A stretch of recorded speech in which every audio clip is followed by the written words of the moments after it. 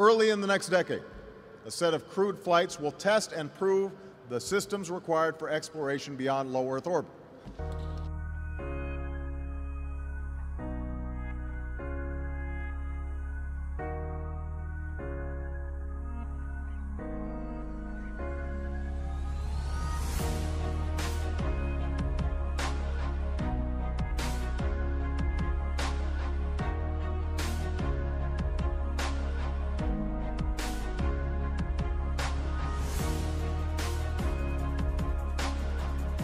Responsibility and the cost for operating and maintaining infrastructure as we do today with the Space Shuttle program. Isn't it true that commercial entities have never put a man in orbit?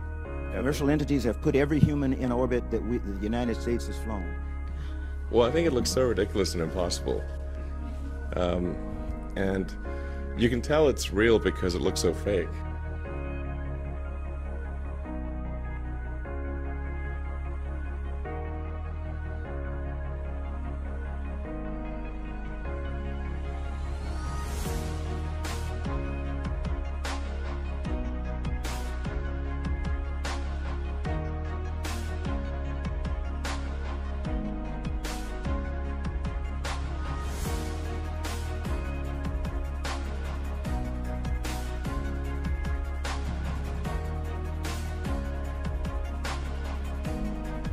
Can you touch on how there are air bubbles in space?